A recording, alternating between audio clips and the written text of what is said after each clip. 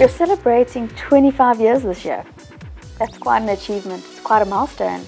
But you know something about reaching a milestone like that. You turned 20 as Zenex last year. And over that time, Jet and Zenex have had our paths cross in different forms. Can you describe our relationship over these ages? We got a lot of strategic advice from Jet around what we should focus on, using existing research to inform our strategy going forward. Looking at Jet back then and looking at Jet now, what stands out for you as a funder in terms of Jet's work?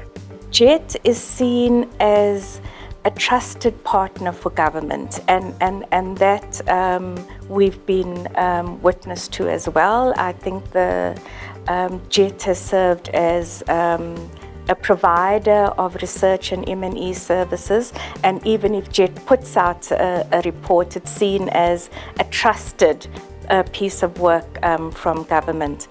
On the M&E, I really think over the years, Jet stands out as being one of the key proponents of M&E and us being evidence-based about the work we've done.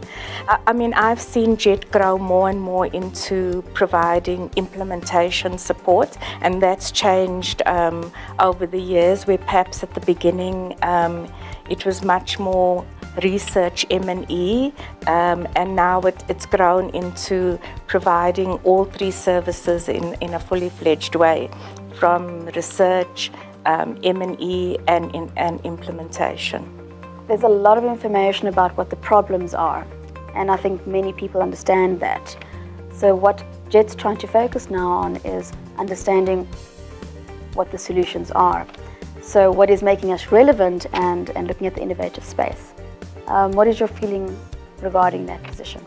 I mean, what we've witnessed as Zenex over the years of us working in education is the declining capacity in NGOs that provide a critical service in partnership to the department in delivering education projects. And I think there, Jet is starting to play a role in terms of trying to look at how we can cooperate, collaborate and work together as NGOs. But I think we should also think about what do we need to do at an institutional level to build the capacity of the education NGO sector.